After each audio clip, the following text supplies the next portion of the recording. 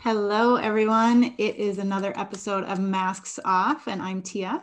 And I'm Kim. And we're super excited to have you here. Today, we thought it would be really important and helpful to talk about how, when we're on this journey of life and awakening and coming back to ourselves, our authenticity, all of that, is that you've heard us say this before, that it's a process and it takes time. And we just wanted to dive in a little more with that. And so the quote today is from Mariska Hargitay: "Healing takes time, and asking for help is a courageous step." And the reason we chose that quote for today is because, again, you've heard us say this before, and it has been proven time and time again for both Kim and myself, that it is a journey. It does take time, and it is a solo journey, but ultimately it is a journey we take with others. Because so often when we get stuck in the muck, we get stuck in that brain fog, which we talked about in an earlier episode. Sometimes we need a little help, a little reflection, a little guidance from another to help us begin to have that fog clear and have a little more clarity and trust. Because when we're there, especially if we have been on this path for a while, oftentimes we can become critical of ourselves and be like, geez, you know better. Why am I stuck here again? What's going on? I should know better. But then when we reach out and we get that support from another person that we know has our back, they remind us of our light within us that we can't always see, and that it's okay to just be stuck for a little while. And so then what's next, and what's next? And to know, we talk about it in our True North class. It's people who are our lantern, who helps us shine brighter. And so that's kind of what we thought we'd talk about today. Kim, what did you want to add? Oh my goodness. Well, first of all, you're speaking to the choir because, I have been in the muck, and, but it, as I was saying to you earlier, it's great that I am in the muck, because as I'm in it and going through it, one, I can more identify with what others are going through. Yes. And then I can share my experience, strength, and hope when I'm no longer in the muck, because I know that this too shall pass, because everything does pass, right? But here's the thing where I love what you just said, and it was helpful, that when we are on a path to healing, or this path to awakening, whatever, evolving, changing, there can be this expectation that I should no longer stumble and fall over boulders being life or challenges, or what. I should just know better, because I have all this information. I've learned all this stuff. Why am I feeling like a spiritual infant again, I love that. A spiritual infant. Yes, I feel like such an infant, like I was just born. And we talk about one of our very first masks that we talked about in Masks Off was the perfectionist mask. And that's what's coming up, is that I'm saying I shouldn't be here. I shouldn't be feeling this way. Even from the standpoint of my recovery with COVID and where I'm at physically in my workouts, I'm still like saying to myself, when I go for a run or I'm doing the Peloton, if I'm not at the cardio level that I was at prior to COVID, I'm like beating myself up. It's like, what the heck, And it's only because of the place that I'm in, right? So when you get stuck in the muck, that it is often followed with stinking thinking, and I have some I have stinking thinking, and it's just like a domino effect. Honestly, it's like I start, excuse me, with one negative thought. Yeah. And then it's a snowball effect. It's like, my whole head. Right. So, and what I find interesting about what you said too in the beginning about reaching out is that it's such an interesting phenomenon, how much I don't want to reach out. how hard it is. Can I tell you how hard it is when I'm in this space to reach out and go grab for a lifeline? So healing takes time. Asking for help is a courageous step. It sure is, because I'm finding myself not having the courage, and it comes from an inner child wound of my needs are not important. My needs are not as important as others. Thus, when I was just reading that reading to you a few minutes ago before we started recording, was where that came from. Because, and I know many listeners out there may relate to this, putting other people's needs ahead of our own. And I don't want to say all, I'm just somewhat generalizing when I say oftentimes it can be women, but not always. No. You know, it's not always women, but you do see that a lot, where we're just putting anyone really who doesn't feel worthy enough to reach out and say, hey, I need help. Can you help me? Right. And it's hard. It's hard. It's not even just about, it is definitely that, about thinking my needs are not worthy and valuable, but it's also being very vulnerable, right? Big time. Very vulnerable. We talked about going in the arena in one of our earlier episodes. Yeah. So stepping into the arena, and that Teddy Roosevelt quote about how courageous it takes to go in and step in and say, like, I'm in a really dark space. I am sinking and drowning in this muddy water. I can't see anything. Can you freaking send me a lifeline? Like that, who does that? I mean, you know what I mean? Who does? Right. It's hard. Right. It's really hard. And especially to actually physically reach out and ask for that. You know, it's one thing when they show up and it becomes natural. And then it's like, oh, I did need this. I didn't realize I needed it. But to actually be like, hey, I'm going to pick up the phone and call or text, like, hey, you got a minute? Yeah. I need a little support. I know. But then remembering too, it's really hard. But I mean, being on the other side of the coin, when I get a call from someone or a text like, hey, I'm really struggling, you know, or even just with my clients or friends, anybody, it's like, it's such a beautiful gift that we do give to another. Like, hey, I trust you enough. I need your help. That's a good point. You know, we take away that opportunity to give and receive. It's so hard to receive and it's really easy to give, but we have to remember that people who want to support and are your people on your lantern that help you shine bright, want to support you. And knowing people on this path too, like if they don't have the bandwidth, be like, I'm going to support you, but I can't do it right now. Can we talk like in 4 hours or tomorrow? Knowing, because I think that's another important piece. Sometimes we feel like we're a burden to another person. Totally. Then like our true people, like at least for me personally, if I reach out and they're like, I'm in the muck myself. You know, so sometimes actually it can be helpful for two people in the muck to come together. If they're in a space where they can do that, because sometimes it can actually make it worse if people you don't want to start to drown like the quicksand and like I'm taking you with me, we're going down we're both going down. But knowing like it's okay to show up for somebody and be like, okay, this is all I've got right now, I love you and I'm going to check in on you tomorrow. But ultimately, and I think, you know, we were talking about this too, of, you know, we always have little things in the works for everybody. But one of the things in the works we have is this group coaching idea and support. And so knowing, like, it's not to dismiss that when you need support and learning how to ask for it, but sometimes we need that practice, and having groups and circles and all those opportunities teaches us like, oh, it's not so scary after all. I'm not alone. There are people for me.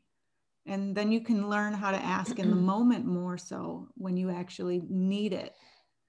And if you can't, when you have that ongoing support, it's like, okay, no, I'm talking to everybody in a week. I can hold out.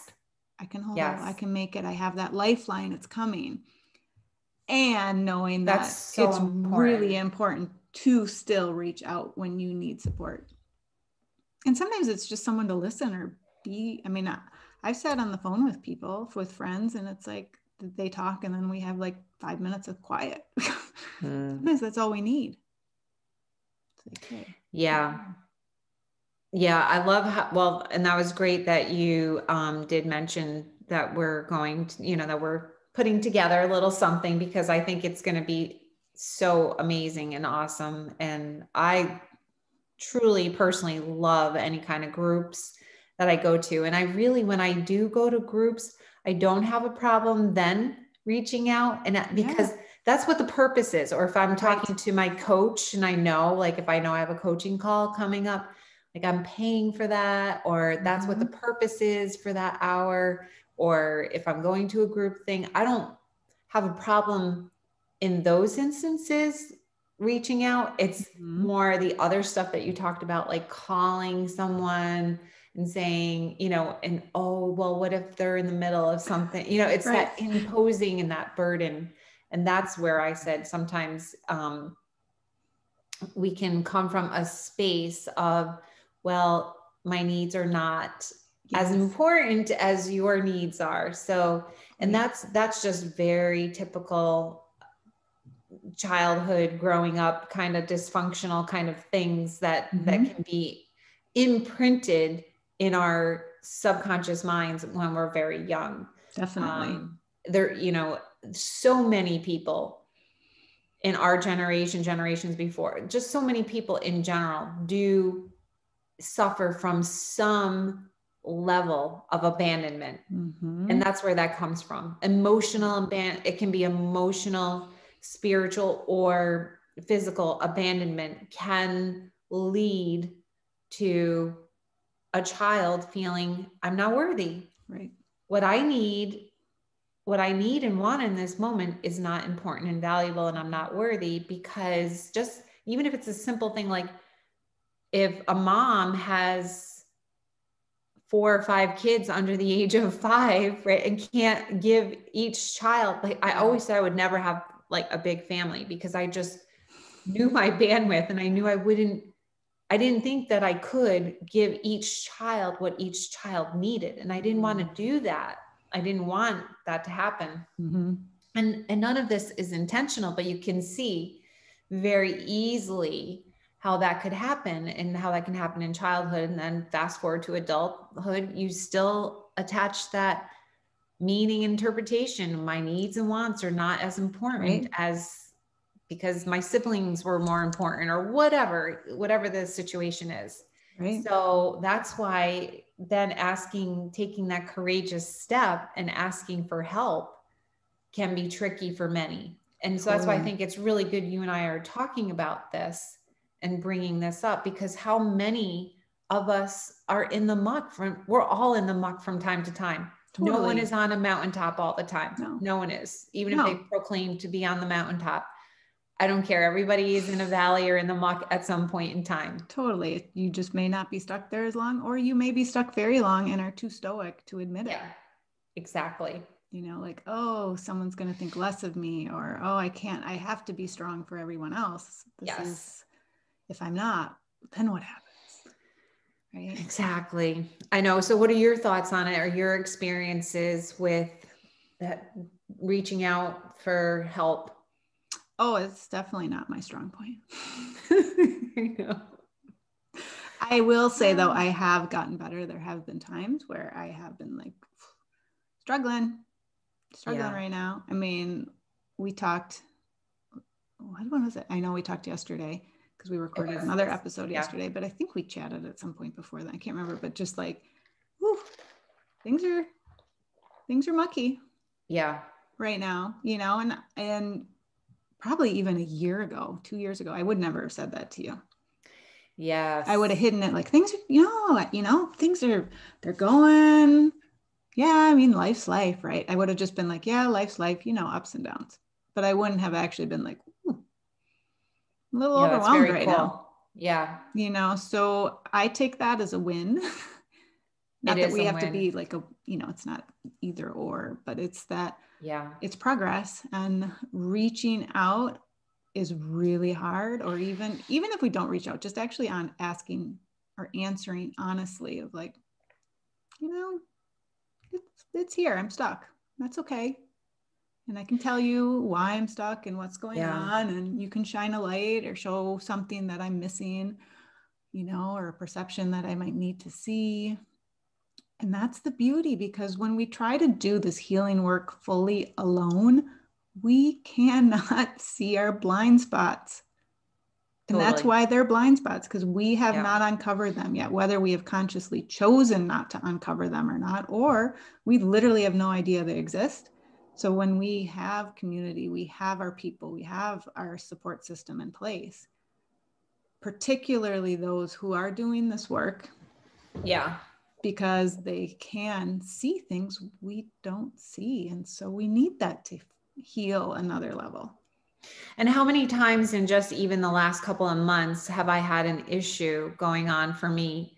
And I said to you, okay, Tia, here's the deal. And I would say, I'm trying to like deconstruct. I'm trying to turn the spotlight on myself. Tell me if I'm missing anything, right? Like, I really honestly want to know, like, tell me if where's my blind spot? Tell me if I've missed something. Am I in tunnel vision on this? Right. And you'll let me know, So I think we do have that kind of open and honest conversation that way. It's and I like helpful. It is really helpful for me. I don't, how's it going to serve me if you just tell me what I want to hear, Exactly. And tell me like, oh, you're right all the time. No, I'm not, I know that. Yeah, exactly. And that's just another mask, right? Who not wanting to dive in and figure out, because I got to be right all the time. And I don't want people to see my weakness. And I think too, it's also helpful, am I missing anything, because we've talked about this. It's like going within. Well, sometimes there isn't anything there. Yes. Sometimes we actually have uncovered it for that specific situation in that moment. And sometimes it's like, wow, I'm like thinking there's more to it, but actually, I just need to accept that this is what it is. And that's where that person is. And yes, we can have arrows thrown at us. And sometimes the person is just being a jerk. Yeah. And they're projecting on you, and we're looking for something within us. And actually there may not be anything there for that specific situation. There's always something. Right. But we can, with this healing process and work, sometimes we can start to try to find things, go in that searching mode, and we're actually making a mountain out of a molehill, when really it's like, wow, it may be a flavor, but I've already healed that. And it's just reminding me, it doesn't have to be bigger and deeper and buried underneath some hidden spot in me. Because I noticed I have done that before. Yeah, me too. I totally have. And recently. So that's a really good point that you bring in. Yeah. So this was interesting, very impromptu for us to record right now, not our normal day or normal time, but so glad that we did, because this was coming up, this, and it just goes with one of our previous podcasts. It does. And it's something you and I both experience personally and with people we support. So we felt that's why we really wanted to hit record, because it's something that will come up again and again and again until the day this body leaves this earth. It will. And I'll just end by saying how important it is to reach out and how hard it can be. Yes. Particularly, for me at times, is that the coach that I'm working with, she said, when I was telling her, this space, this mucky water that I've been in, she said, I need you to, when you're feeling like crappy, whatever, just send me an email. Yep. And say, I don't want to do this, but you're making me do this.